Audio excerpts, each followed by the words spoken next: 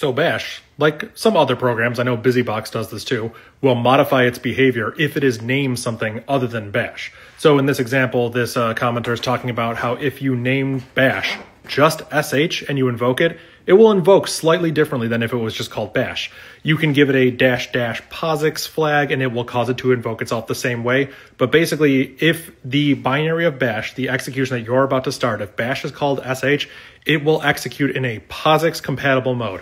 The reasoning for this is really simple. If you have bash on a system, you don't also need the Bourne shell. I'm not talking about like you as a user. I'm talking about like if you were making like a distribution. Say you wanted to make like your own Linux distribution and you're like, oh, I want a bash shell on here. Okay, I could put bash on it. But then you're like, okay, I want my system to be POSIX compliant. So I do need a POSIX compatible shell like the Bourne shell or something like that. Well, bash can do that.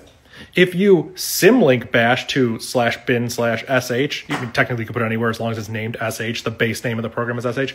But if you symlink it to bin sh, then it will act like sh. It won't act like the normal bash mode. It will invoke itself in the POSIX compatible way. You could hard link it as /bin/sh. I know there are a lot of operating systems that do this. Bash will be installed and it will also be in bin sh, and that's why bash will operate differently if it's named that. Much like if you have BusyBox, you could symlink that or hard link that to like ls, and then when you invoke it, it runs like ls. Bash can be invoked like a Bourne shell or like a POSIX compatible shell. That's the reason for that.